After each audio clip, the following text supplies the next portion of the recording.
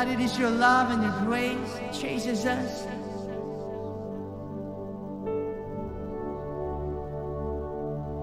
Thank you so much, God, that you are faithful to us, always on our side,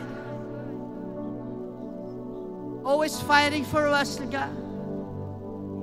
Lord, your people should not live in fear, but your people should live in full trust and confidence that we have a God who is alive. Yes, you are alive, oh Lord. You're alive and it's in us and with us, oh Lord. Hallelujah. You make us brave, oh God. Hallelujah, Jesus. Let's just entrust our hearts to Jesus right now. He's here in this place and He wants to encourage each one of us here tonight. He's still the same God, the same King, Lord of all, King of kings. He's in control. Amen. Hallelujah.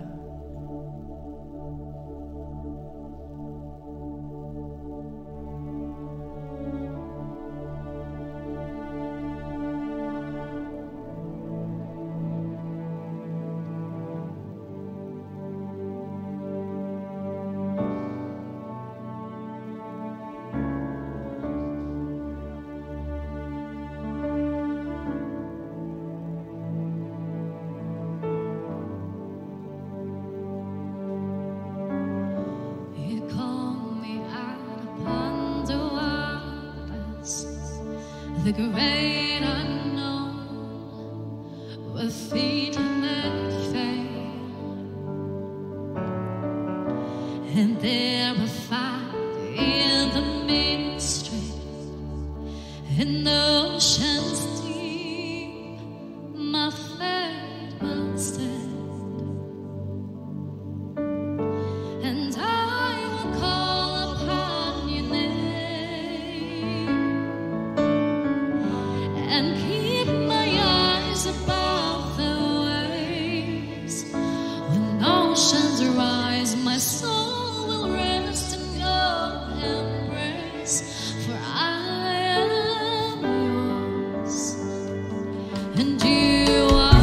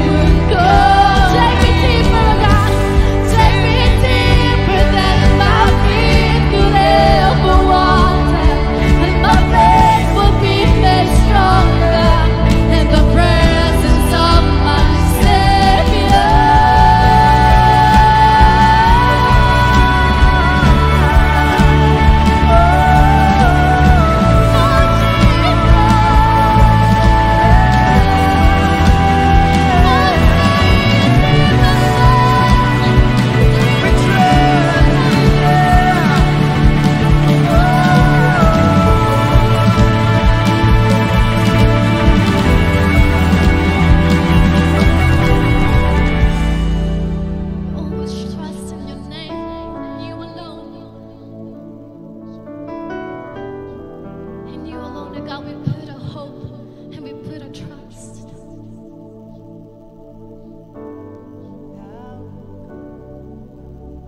Your name.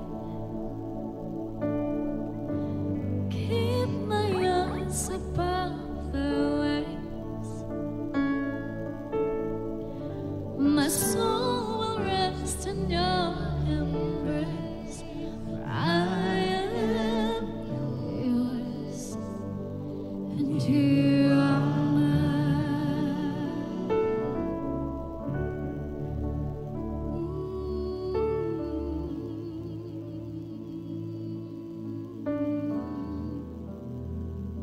Yes, you are mine. You are mine, God. We look to you. You make us brave, oh God. Take away your fear.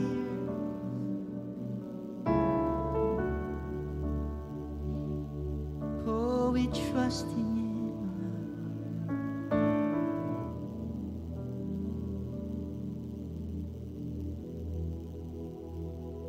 Trust in you, Jesus.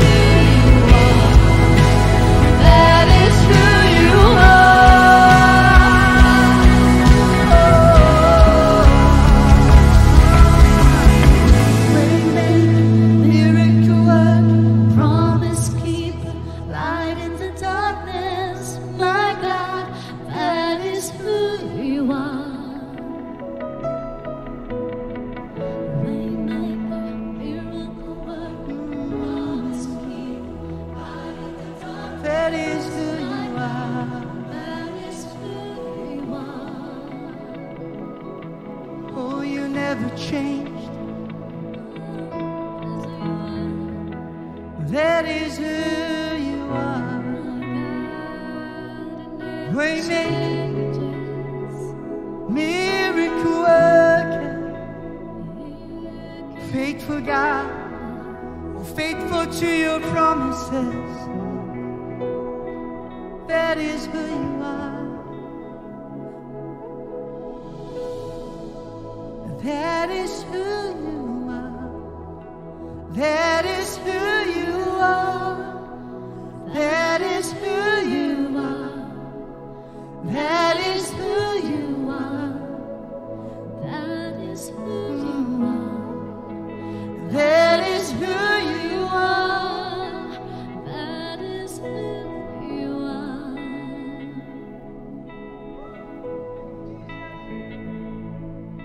Jesus,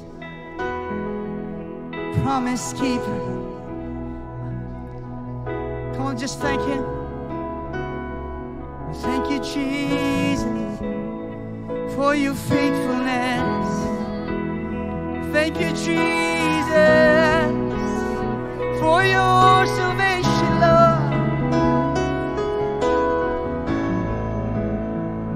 Oh,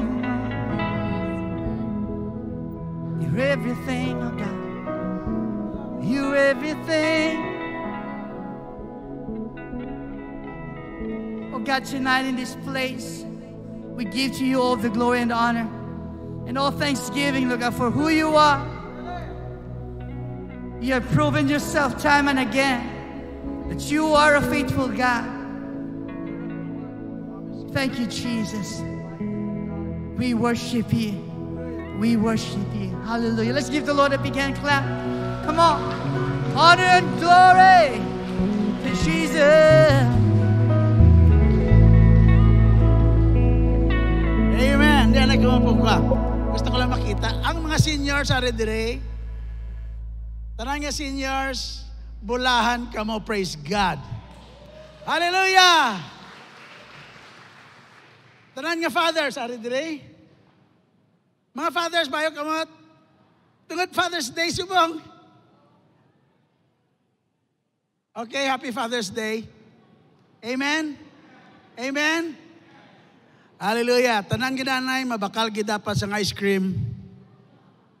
Pagkatapos sa aton panimbahon para sa mga tatay. Praise God. Alright.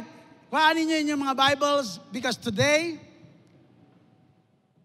June 14, Sunday, June 14, 2020, we'll talk about one of the most important and valuable item or gift yung ginahatag ni Lord sa aton. Pero kung kaysa na ignore naton siguro o na-underestimate naton o wala lang kita maayo nakahangop o natudluan kung paano ini mag-operate sa aton nga life. And it is about the power to bless. So, open your Bibles while we are standing.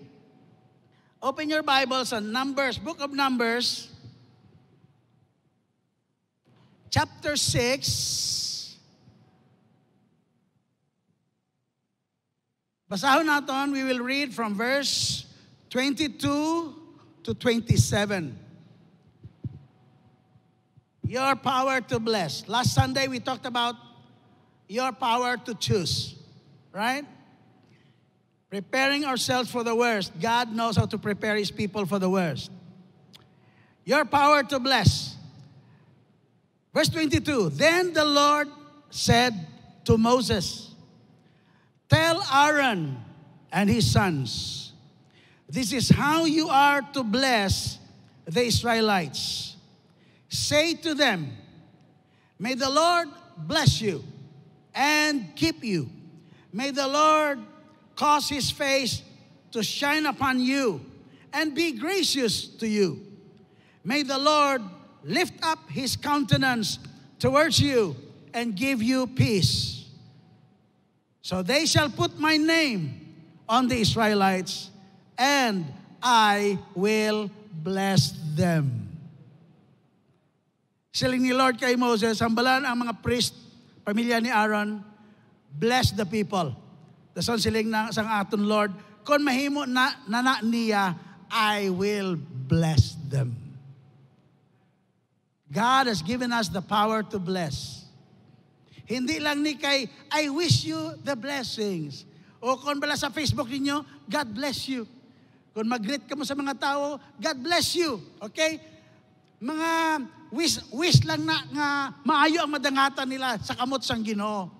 But this is not just a wish. This is a power. This is so powerful. Kung hindi ni powerful, kag daw seremonyas man lang ni, wala na ni ginsugo sang Lord para sa aton. Pila sa inyo na kay balo nga God is a blesser. Genesis chapter 1 verse 28, He created man, male and female, and He blessed them. From the start of the life of humankind, God blessed mankind. Hallelujah. He's the blesser. He's the blesser. Praise God. Kaya gin-continue ini sang Lord, gin-promote ini, pero ang iban, mas maayo pa sa ila ang mag-curse sang sa mag-bless. Ganinanda naton mga kritisismo sa mga tao, mga cursing sa mga tao, mga pagpakanubo sa mga tao, pero hindi kita na, wala kita na abunuhan gid sang maayos ang natawag nga blessing. You will learn that. Okay? Let's pray. Let's pray. Father in heaven, you bless this word upon our hearts and help your people learn. Sometimes we think we know it, but no. We really need to understand some more and begin to practice it regularly, seriously. Labi na gid sining mga adlaw in these days, oh Lord, when we are facing, Lord, the deterioration of structures and governments of the world, the threat of and the threat of all kinds of dangers, oh Lord, which your word predicted long time ago. And we want to be prepared, oh Lord, to be a blessed people. So, speak to us, Spirit of the living God.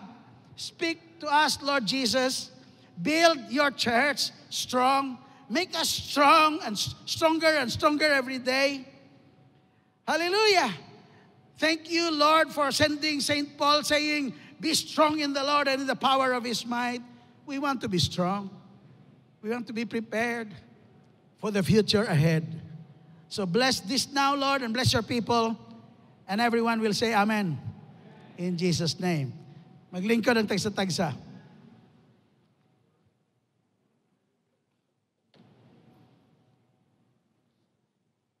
Amen.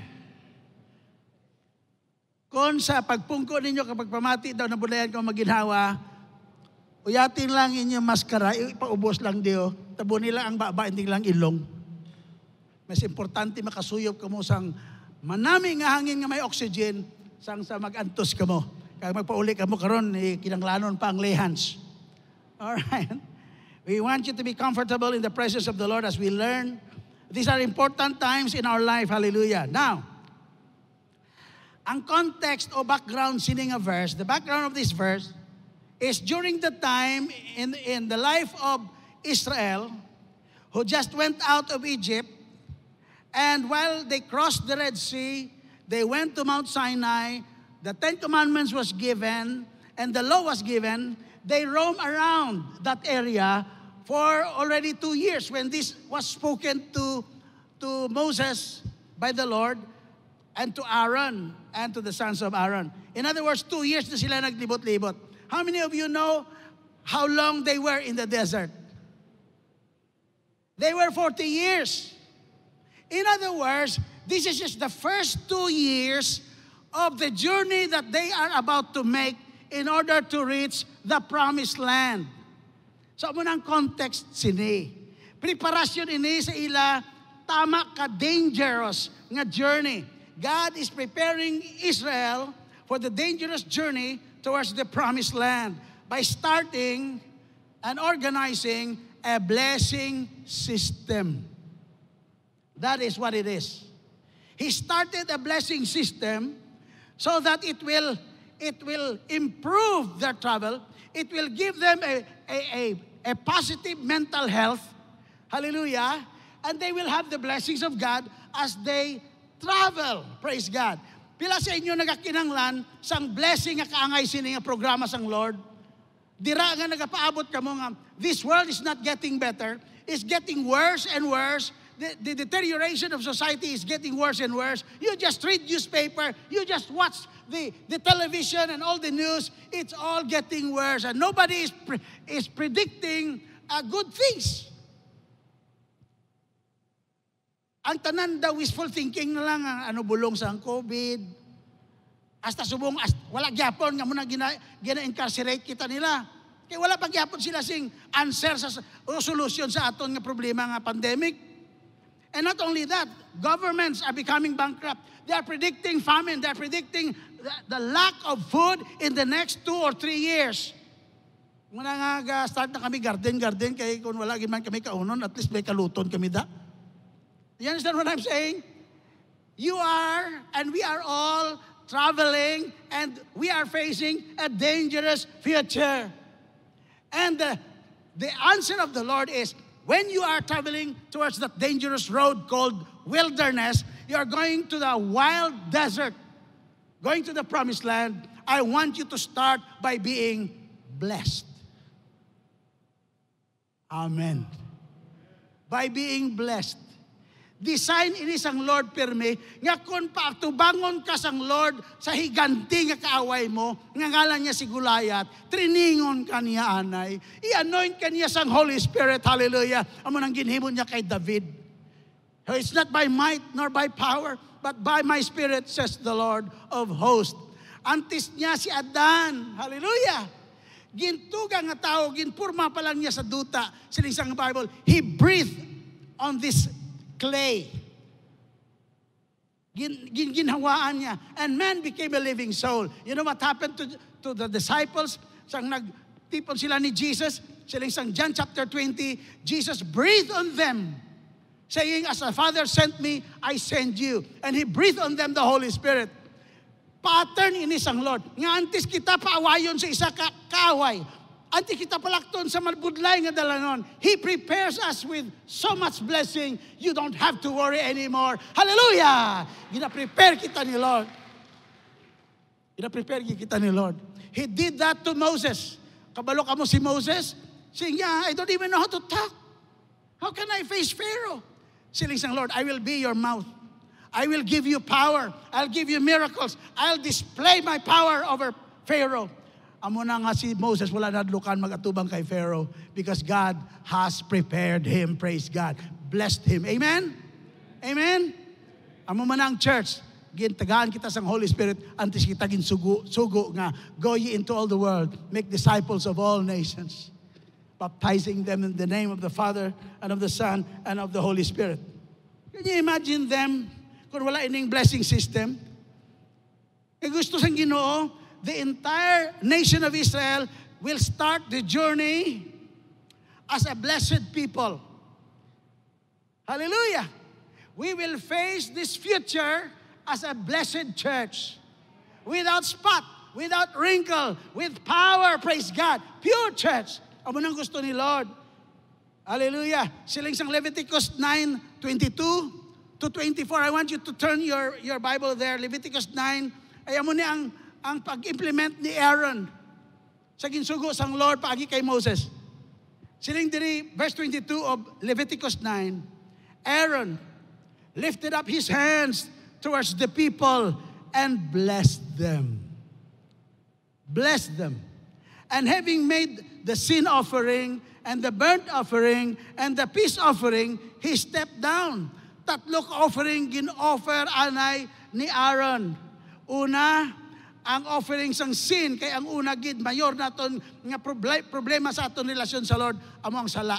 So there was a sin offering, and then siling diri burnt offering. Burnt offering signifies nga gina-dedicate naton ang entero naton nga kabuhi as a burnt sacrifice to God. Of course, sa New Testament, living sacrifice. Sa Old Testament, dead sacrifice. It was burned. And then siling diri peace offering. Notice tandaan niyo na kaya gin-implement ni Aaron ang ginhambal sa iya sang Lord, ginuna niya ang mga offering kag sacrifices. Then, verse 23, Moses and Aaron then entered the tent of meeting. When they came out, they blessed the people once more, and the glory of the Lord appeared to all the people. Then fire came out from the presence of the Lord and consumed the burnt offering and the fat portions on the altar. And when all the people saw it, they shouted for joy and fell face down. There was a glory of God. Gin-touch gid sila ni Lord.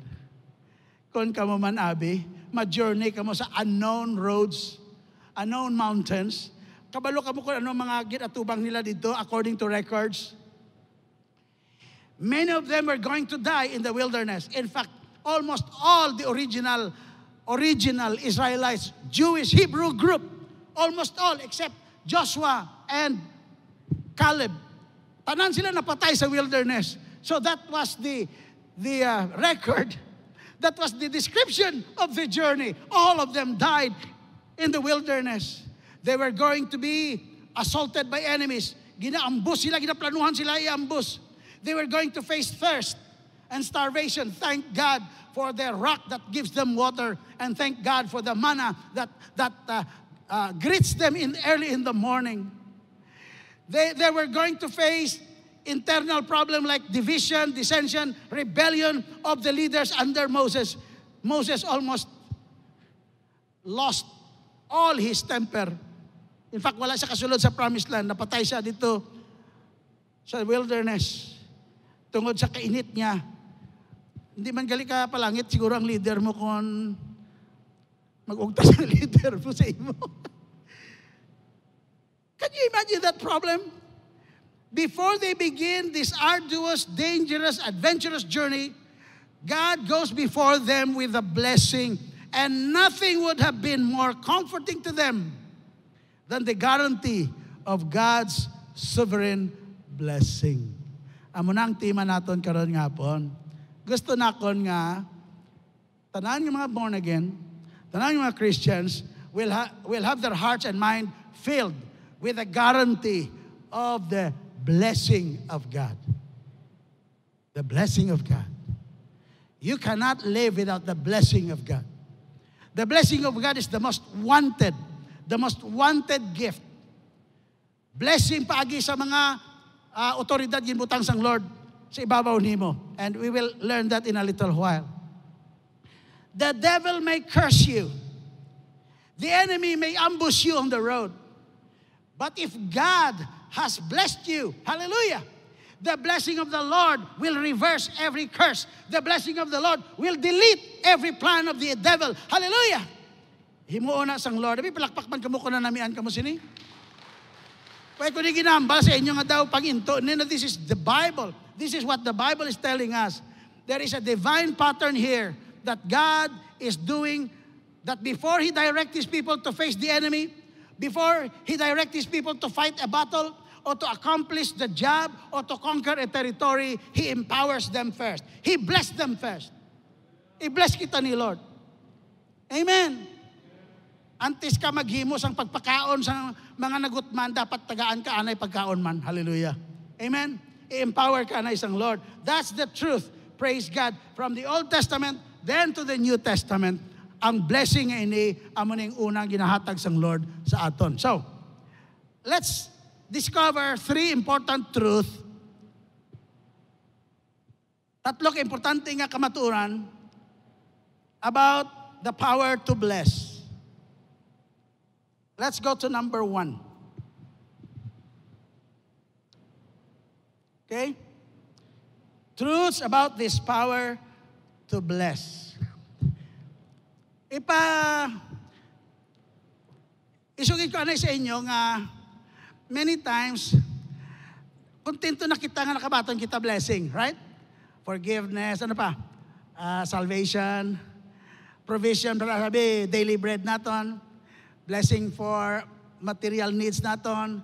Namin ang mga blessings. Blessings are things you receive, right? You receive God's blessing. You receive blessing through people. Sino sa inyo makasiling amo gina ang akong pag-intindi sang blessing? Raise your hands. Now, sa Diyos, hindi importante ang material o kung ang mabaton mo nga gifts, the thing that you receive. Ang importante sa Ginoo, ang resulta sini sa imong life. Kaya kung ikaw napatawad, nabindisyonan, ikaw nakabaton sang provision sang Lord, ginaapinan ka ni Lord, ginalipay ka ni Lord, malulu siya sa imo, inanay siya sa kaakig sa imo, that means your life is blessed. So ginapakita natin diri, hindi kay blessing lang, kundi ang pagka-blessed. Say that word, blessed. Sa pag-atubang natin sa future, dapat you are a blessed man or woman. You are a blessed church. Hallelujah! Pag-umpisa ni Jesus, siya mga disciples, nagwali siya. Blessed are the poor in spirit, for theirs is the kingdom of God. Gintag isa-isa niya ang mga ginatawag nga beatitudes ang blessedness. Because being blessed speaks about who you are. The blessing speaks about what you receive. But blessedness speaks about who you are. You are blessed. Antes ka mag-atubang kay Satanas, dapat blessed ka na ni Lord. Amen. So number 1, sa verse 22 to 23, the first truth there is that this power to bless others in behalf of the Lord is a command.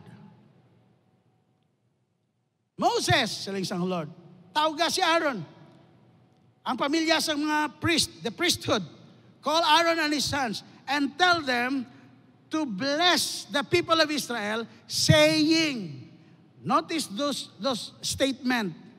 It is a command nga ang katawan sang Ginoo hindi dapat mag-travel nga wala blessings ang Lord through the sacerdotal system, the priest. So, makita natin diri that it is actually the Lord who is the ultimate blesser. Sige, Moses, sige, Aaron, i-bless mo sila.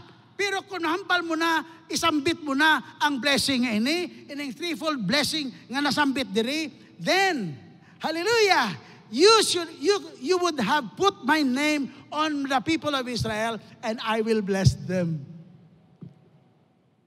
Gisugo niya sila, ang mga pare, nga bindisyonan ng mga tao, agod ga, ang mga tao, aksyonan sang Lord, bindisyonan sila ni Lord.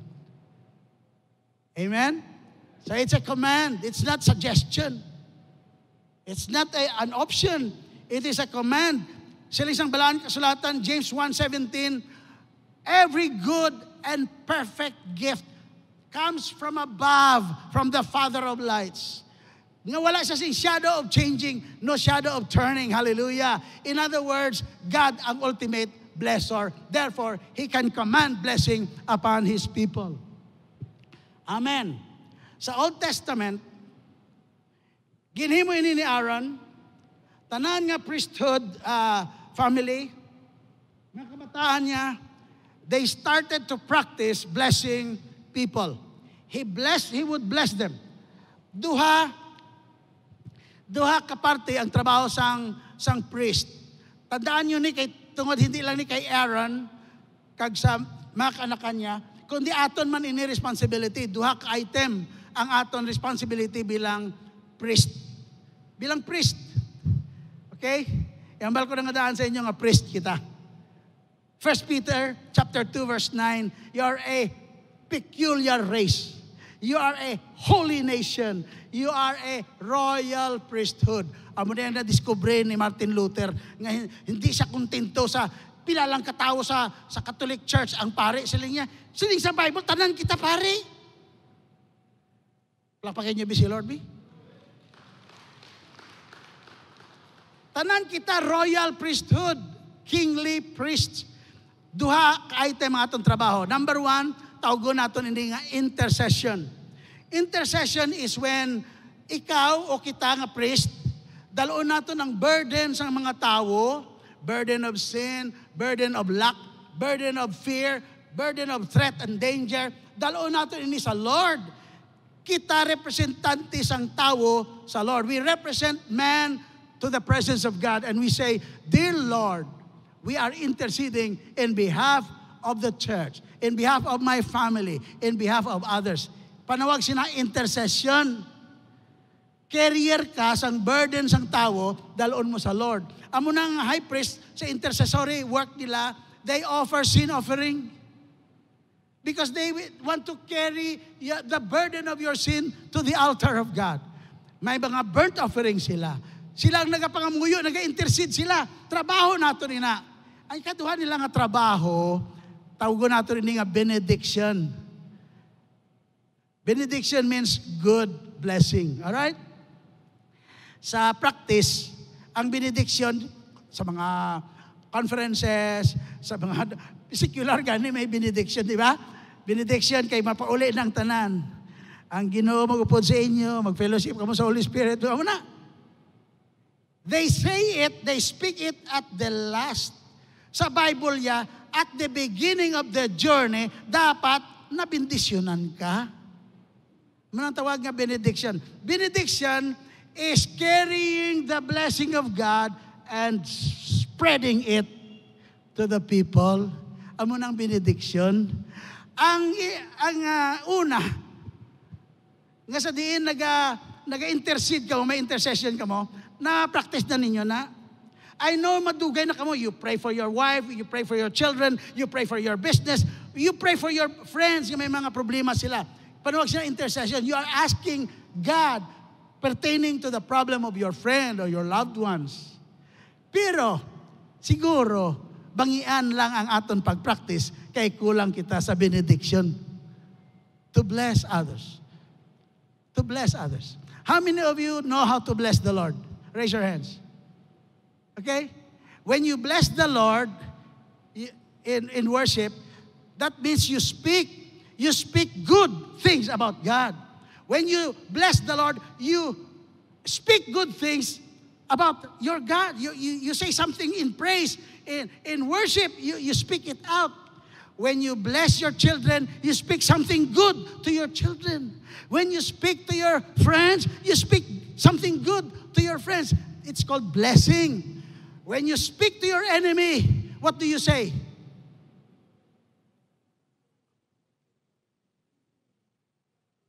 Kaya siling ko sa inyo, command ini. Siling ni Jesus sa Luke chapter 6, siling niya, do good to your enemy. If he is hungry, feed him. Pray for those who insult you and bless them who persecute you. Can you imagine, ginsugo kita ni Lord, hindi lang mag-pray, kundi mag-bless. O galing, wala na kita, signamanaan nga blessing sa kaway, takay ugot ko na siya. I hate that man. I have nothing good to say about that man. You know, my friends, I have to repent about many times nga nagagawa mga bad words sa akon nga batok sa akon mga kaaway. I have nothing good to say to them. I'm just a human being until I learned that I have to bless my enemy and speak well about them. Hallelujah. Something magical, something miraculous, something powerful will take place when we begin to bless our enemy. Kay uyatan gid na ni Lord ang ginsambit naton, kag suguon niya ang mga anghel, kag i-implementar ng ginhambal ni Pastor Ray parte sa tao nga na. Hello? Hello? Ari sila ni Jesus, oh. Magkadto ka sa isa ka banwa, okay? Anong unahon mo? Kadto sa isa ka balay, and then you take with you your peace. Kamalo ka mo karon ng peace? Nga dalon mo nang silambal dira, may the Lord turn His face towards you and give you peace. When you take this peace to a house, you are saying, peace be with you in this house. Mga hinigugma, may himuon gid na ang Lord sa balay nga na. May himuon gid na ang Lord sa mga tao ngayon na, sa mga kaaway na. Another time siguro, iwali nato din na. Kaya tudaan natin gid na. How many of you wants to learn to do that? Raise your hands. It is a command. Why? Because we represent God. Our God is a blesser. He is not a curser. He does not curse. Ginapasibangdan lang kung kaisa ang Lord. Kung may problema ang kalibutan, kung may COVID, kung may typhoon, kung may disaster, ang ginapasibangdan si Lord. Siling ni Jesus, hindi nayamo ang status of things. Siling ni Jesus, the thief comes to kill, steal, and destroy. But I come to give you life and to make your life abundant. Dapat si Satanas na pasibangdan ta sini. Amen. We are commanded to bless because our God is the ultimate blesser. Kag sa sining nga mga verses, kung kita magtuman sa ginahambal sang Lord, kadtuin ang mga tao sa Israel bala, i-bless gid sila. Kabalo ka mo kung ano ginhimo sa Israel?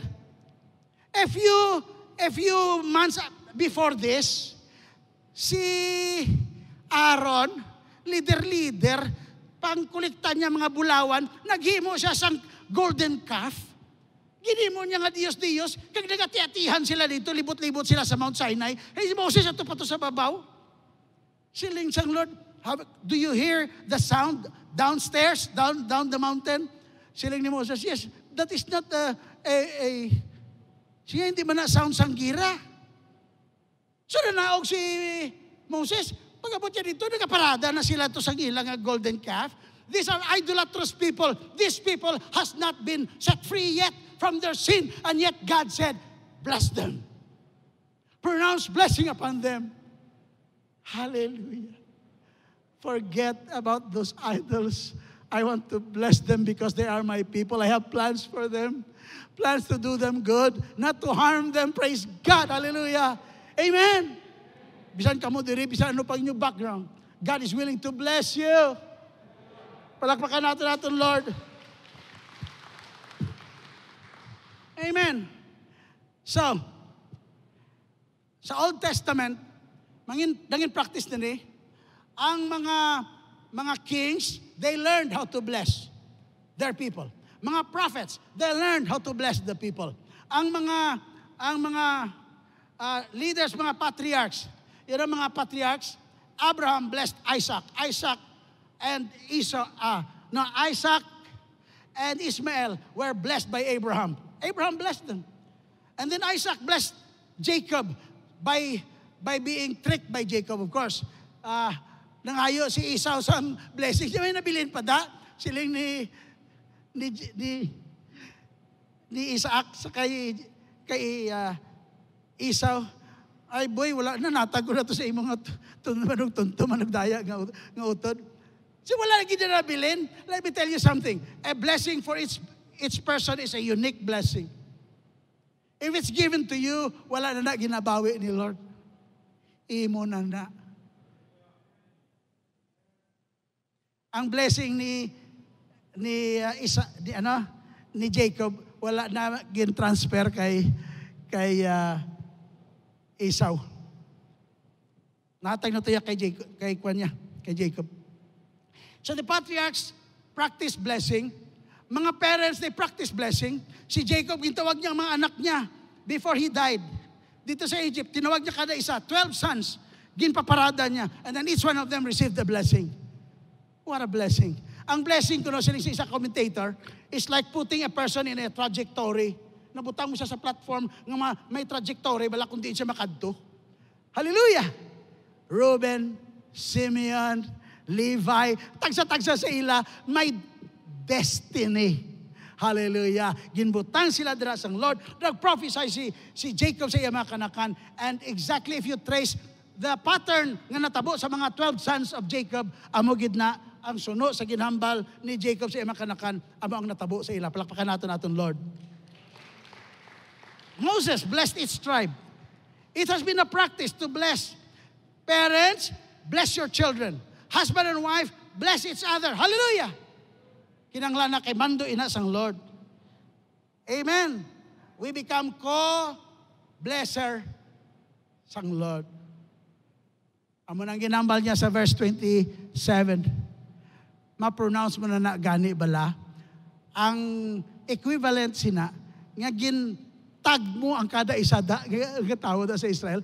Kaya hindi ka mo sang tag, di ba? Sa Facebook, gintag mo na kada isa. Makaambit ginang tagsa da. Gintag mo na sila. Ginbutang mo ang akong ngalan sa ila. Therefore, I will bless them. Hallelujah. Sobra pa ni sa Facebook, sobra pa ni sa Google, ining aton nga Ginoo. Kabalo siya mag-follow up sa tanan nga release nga blessing sa tagsa-tagsa ka mga kanakan niya. Pasalamatan natin ng Lord. Palakpakan natin Lord. All right. Number 2, nga kamaturan about the power to bless pertains to the components of the blessing. Ara sa verse 24 to 26. Ining dapat i-recite. Gina-recite nila ni. It was constructed in a poetic form. Siling sang mga Hebrew scholars, this is constructed in poetic form. 3 times gin-mention ang ngalan ni Yahweh. The Lord bless you. The Lord make His face shine upon you. The Lord turn His face towards you. Okay? Ginsambit 3 times ang Lord. Siling nila, this cannot be used to prove Trinity, but it illustrates Trinity. There are 3 persons in the Godhead. One will give you such blessing, protected blessing. Another will give you such grace and preciousness and kindness. Another will give you everlasting peace. The Father will bless you and protect the blessing. He will keep you. Jesus, the love of Jesus, the love of God, the grace of our Lord Jesus Christ, the grace will be abundant in you. Amo nang 3 kapartida sa sina nga blessing. So let's turn to this one by one. The Lord bless you and keep you. May the Lord cause His face to shine upon you, be gracious to you. May the Lord lift up His countenance towards you and give you peace. 3 ka pairs sang action word. 3 ka pairs ang adjective ang naga-perform ang aton Lord. Hallelujah, amen. Kagining 3 ka pairs sang adjective nga ni amo ni ang unod sang blessing nga buhaton sang Lord sa tagsa kung mabaton ninyo ini nga blessing. The structure is very poetic and significant. It signifies clearly that the Lord is the source of the blessing. 3 times gin-mention ang ngalan niya. Siya gid man ang source. Amen? Amen? And He will really perform this. Karon, ari ang powerful elements. Number 1. Number 1 element. The Lord bless you and keep you. What does it mean? Okay, ari ang ako niya insight sa sininga verse. It means that God, the Lord, will pour out on you everything good to make you blessed and call you highly favored. Kung ibubuining blessing sa imo sang Ginoo, you will be called blessed and you will be called highly favored. Then, He will keep you. That means He will protect you and your blessed life. Sino sa inyo may mga deposito sa bangko? Bayaw kamot? Aminin. Okay? Imagine nga, nagdeposito ka sa bangko, dason ang bangko, hindi mo man maproteksyonan, hindi mo maapinan sa bankruptcy, o kung magsara ang bangko nga na, magbankran, dason magkato ka dito, wala na kwarta mo. Kabalo ang Diyos nga kung deposituhan kanya sang blessing, proteksyonan niya man ang kabuhi mo nga blessed niya. Amo nang buot silingon sinang connection that He will bless you and He will protect you. Glory to God. Amen. The blessing of the heaven is about all of the provisions from heaven. Good and perfect gift comes from above. All the provisions of heaven, plus all the protection of heaven. Provision and protection. All the gifts of God are guarded by God. Palakpakan natin ng Lord. Ang kabuhi mo is a well-guarded life. You are a well-guarded treasure. Hallelujah, amen? God values you so much. You won't disappear. You won't be taken away. You will not be unprotected as you travel the wilderness. You will not be endangered as you travel the wilderness. You will not feel abandoned. The Lord will recite these blessings upon your life. Kagasiling ang Lord nga, devil, hands off. Canaanites, hands off. These are my people. These people are mine. Munang butsilingon, sinang component number 1. Let me tell you this, 1 Chronicles 16, 20 to 22. When they went from one nation to another, ang Israel ini, and from one kingdom to another people, verse 21, 1 Chronicles 16, verse 21, He permitted no man to do them wrong.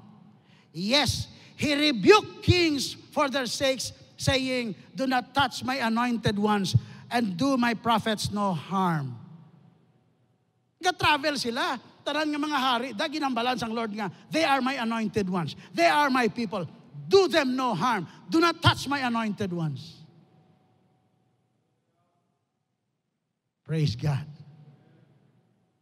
Sa book of Daniel, hambal dira nga nagira ang Antichrist sa mga balaan. For a while, nagdaog ang mga kampo ni Antichrist. After that, nag-abot si Jesus. Pag-abot ni Jesus, hallelujah, ang ginpadaog dayon ang tanan nga mga balaan. Daniel chapter 7, you read that because that is your future. Hindi kita mapirdi. The Lord will keep us. The Lord will protect us. Palakpakan natin ang aton nga Lord. In other words, when the Lord says, may the Lord bless you, that is abundance. May the Lord also keep you, that is assurance. There is an assurance of abundance in your life. That's first. Let's go to number 2. Number 2, may the Lord cause His face to shine upon you and be gracious to you. Okay? Ari ako insight sining a verse. I studied this verse very much because I know this is very important for the church in this last day. Ang silingon sini, that the Lord will demonstrate the radiance of His favor on you. Radiance, mga babae, radiance. He will demonstrate His radiance upon you. Make His face shine upon you. You know what the Bible says? In Isaiah, I think it's chapter 60, and then also in the epistle to the Ephesians, siling dira, arise, shine, for your light has come. And the glory of the Lord has come upon you. Praise God. Arise, shine, for your light has come. Let your face shine upon, let the Lord's face shine upon you. And be gracious to you. In other words, He will be kind and gracious to you. This is the unmerited favor of God. His kindness, His mercy, His forgiveness, matransfer ang imong status from being unloved to being loved. From being not my people to being my people. Siling sang prophet Hosea. Kung ang Ginoo bala maghigugma, ang mga unloved, himuon niya nga beloved. Amen? Pwede siya nagpalakpak. Palakpakin niyo bala. Amen, bala ka mo nga amen. Kaya taran ni Mayon eh. Okay? When these blessings are being recited upon the people, ang response ng mga tao, Amen. Amen. Kalatumba sila sa presensya ng Lord.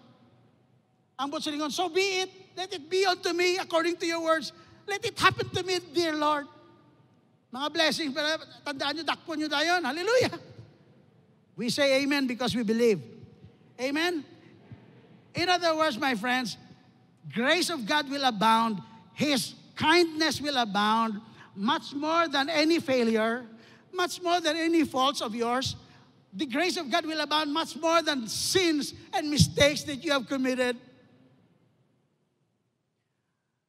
Anong pamatiyag mo matubang sa dako nga palabuton nga delikado, dangerous nga travel, pagkatapos nga karga ka pa sa imong nga guilt? It's good to travel in this life free from guilt, free from the burden of all those faults and mga suknak, mga vengeance sang kamot sang Ginoo. Mga inigong maayo gidya nga mga bato naton iya blessing nga grace. He will be kind to you. He will be gracious to you. Upo dira ang forgiveness ang Lord. Hallelujah. So, kung si Paul pa, we are guaranteed the abundance of sufficient grace. Amo nang kaduha nga component.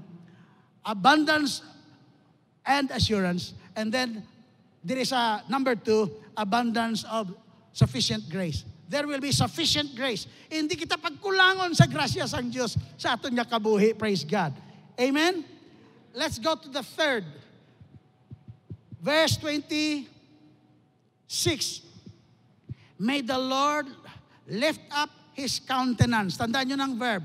Ang primero, let the face of the Lord shine upon you. The outshining, illumination, radiance. Iniya. The Lord will lift His countenance. He will turn His face, His countenance towards you and give you peace. What this means is He will turn His face towards you. Like He will fix His eyes on you. Why? Because He wants to give you attention and He will be delighted in you. He will smile upon you. Kung kinanglan ka bulig, kada kabudlay mga ayo bulig niya, kapanawag ka, wala ka ginasapak. Kay busy.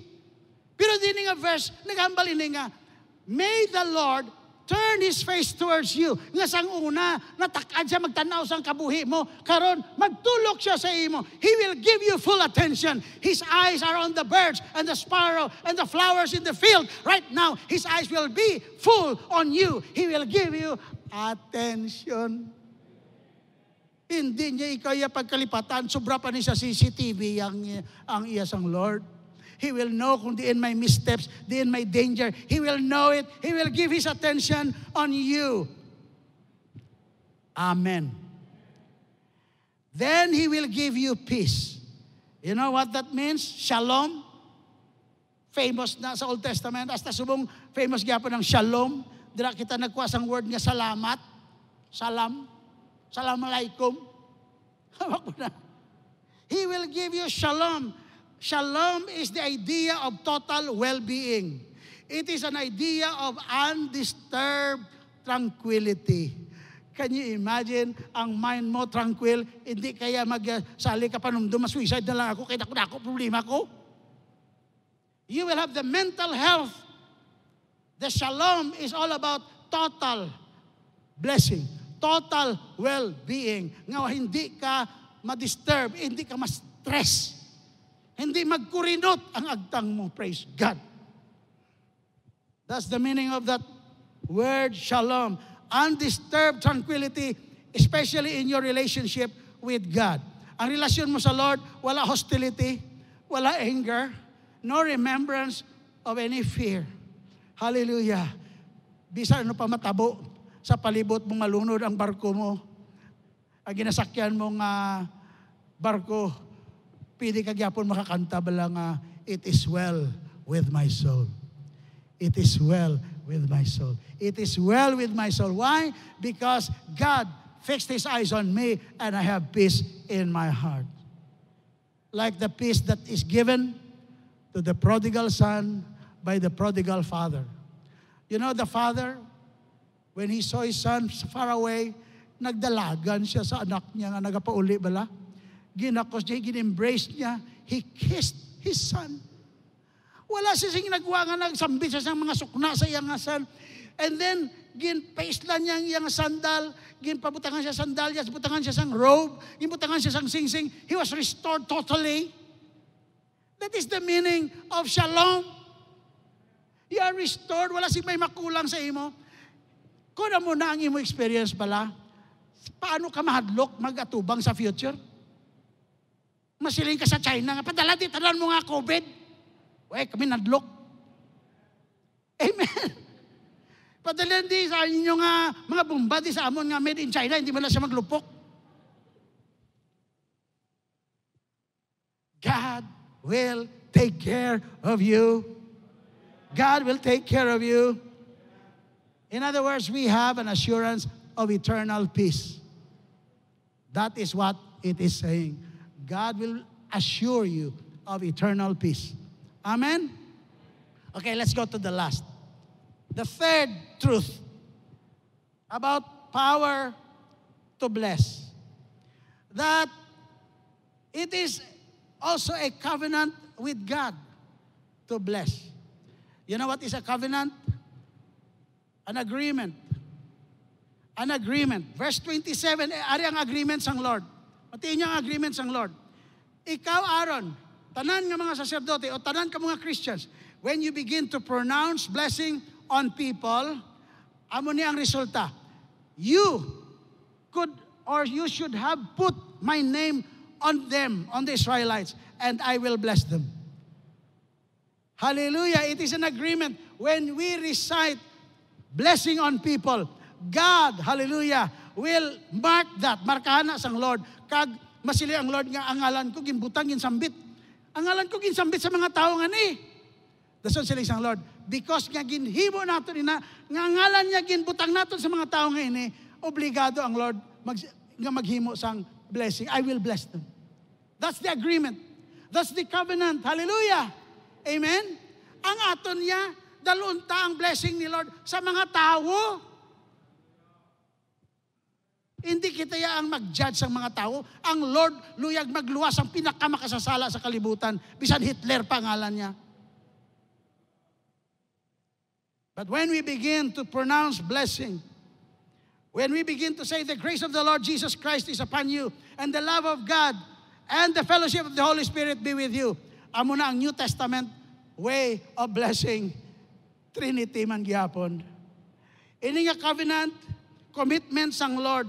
Nagasili ang Lord nga, ang bisan sino nga i-bless mo, nga i-releasean mo sang blessing nga ini, i-bless ko. Hello? Hello? God promised to bless whosoever you blessed. God's assurance is, I will brand them with my name and bless them. I will fulfill my promise of blessing on these people. Sagin, hambal ini sang Lord, pagi kanday Aaron sa Israel. Ari ang result, tagaanta kami example. Sang pag-recognize sang mga kaaway sang Israel, na-recognize nila ang blessing ni Lord nga ara sa Israel. Ari ang hambal nila. Numbers, Book of Numbers gyapon. Sa unahan lang. Chapter 23, verse 8. Siling diri. How shall I curse whom God has not cursed? And how shall I denounce whom the Lord has not denounced? Ang naghambal sini si Propeta Balaam, propeta sang pagano. Ginbaydan siya para i-curse niyang Israel. Siling sang sini nga propeta, paano ko ma-curse inang mga tao nga wala gin-curse sang Lord? In fact, sa chapter 19 sang Numbers, gin-rebuke sang Lord si Balaam. Siling sang Lord sa iya, hindi ka magpuna sa ila. Why will you follow them? You will not curse these people because these people I have blessed. Gin-bless ko din ang mga tao. Ano kay mo yaman? Amen? Amen? Numbers 23. Again. Basahan ko sa inyo. Verse 19. God is not a man that he should lie, nor son of man that he should repent or change his mind. Has he said, and will he not do it? Or has he spoken, and will he not make it good? Behold, I have received a command to bless. Siling di Balaam, siling niya, nakabatod ako sang sugo. Nga i-bless ko di sila. And he has blessed. And I cannot reverse it. Amo na siling sang failure nga propeta nga si Balaam. Siya, I cannot reverse it. He has not observed, in other words, God has not observed iniquity in Jacob, nor has he seen wickedness in Israel. Now, ako tingala ko sining hambal. Kay sunod sa balang kasulatan, grabe katuntog gid tigaw ulo ning Israelite. Pero sa ginhambal sang Lord kay Balaam, siling ni Balaam, grabe gid ang Lord. Wala siya sing nakita nga sala, ya?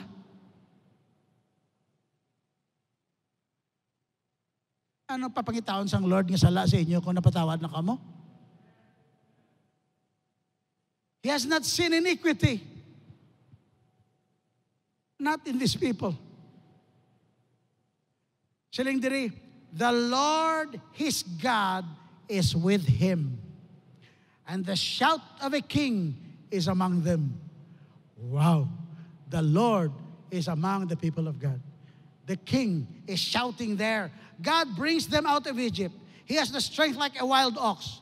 Verse 23, for there is no sorcery against Jacob, nor any divination against Israel. Wala sing hiwit. Wala sing aswang-aswang.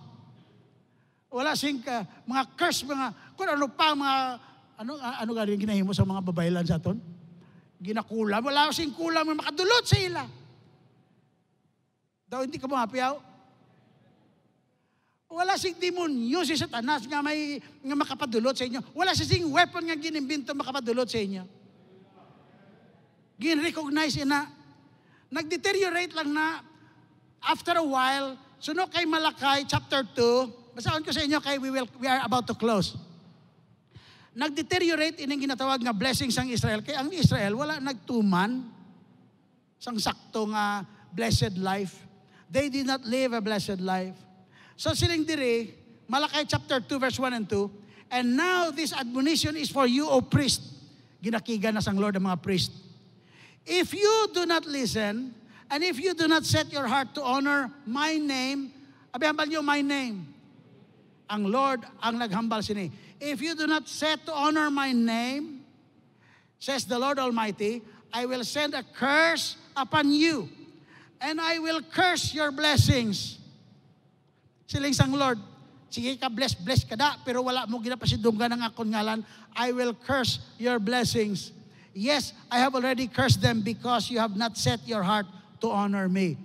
Ini nga covenant gali nga ini, always under the name of God. Under the name of Jesus. It involves honoring the name of the Lord. Palakpakan natin ang aton nga Lord. And as long as we honor His name, we carry His name, amo na aton identity. Basiling sila nga, hindi dato matandog na sila, mga gin-blessed na sila ni Jesus. Gin-blessed na sila ni Yahweh. They are Yahweh's people. Hallelujah. They are untouchable. Hello? I want you to understand that this blessing is not just a ceremony. This blessing is actual. This blessing is supernatural because heaven moves to protect all the blessings of the Lord. They will put my name upon the Israelite nation and I will bless them. Amen? I will bless them. So, ari ang aton conclusion sa hapon ngayon eh. Conclusion nato, number 1, receive the Lord's blessing today. Kung isa ka katao nga you are in need of the blessing of the Lord, you want to be blessed in forgiveness, grace of God, mercy of God. If you want to be blessed with joy and happiness, wala na sing happiness sa life mo. You can receive the blessing of God. His kindness, His goodness. He will bless you with what you need. Receive it today by faith. Amen. Number 2, we will start practicing invoking the Lord's blessing on others. Ginsugo kita ni Jesus mag-bless. Bisan gani sang aton mga kaaway. Amen? Karon bala pagpauli ninyo? Kamu nga mga wife, take hold of your husband. Husband, take hold of your wife and pronounce a blessing upon them. May the Lord bless you and keep you. He will protect you from COVID. Hallelujah. May the Lord make His face shine upon you and be gracious and kind to you. May the Lord turn His face towards you and give you peace. Amen? You invoke the blessing. Let's bless our family, our children. Let's bless our barangay. Let's bless our city, mayor, and our province, the governor. Let's bless this Philippine nation. Hindi na kinanglan, masali kita pinangayo sang bulig sa gwa. Ang Diyos upod sa aton diri kung kita mag-action. The Lord will bless the people of the Philippines. Do you agree? Sa nagligad lang nga semana, nag-prayer kami sa PGCAG, sa Zoom, nag-Zoom meeting kami, nag-prayer kami. Gin-share ko ni sa ilan. From now on, we will learn to bless congregations. We will learn to bless people. We will learn to bless the tribes that are not yet saved. We will learn to bless the unreached people group. We will bless them. Hallelujah. Amen. Sabi ito natin ni Isaiah, and the Lord will put His peace, His name upon them, and the Lord will bless them. Amen. I really believe God is behind all His promises. He is behind all His promises. His promises are yes and amen. Amen. Hallelujah. Let's bow our heads as we prepare also our worship team to come up. Hallelujah. Bow your heads and get ready for this wild journey, preparing for the worst.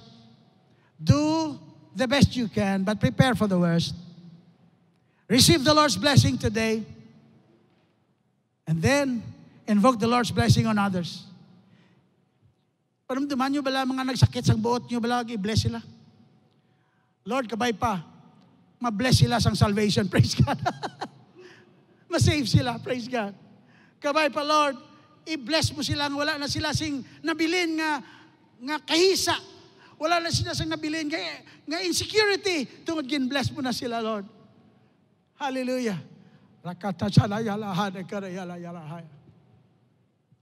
Hallelujah, Jesus. We will worship the Lord, the blesser, the one who truly bless. You can stand up where you are. You can reach out to Him. You can raise your hand to Him. Worship Him.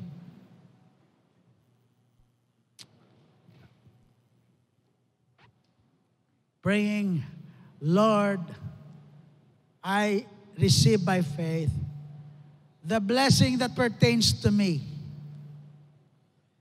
And Lord, I remember many, many names in my mind, in my heart, of people who needs your blessing.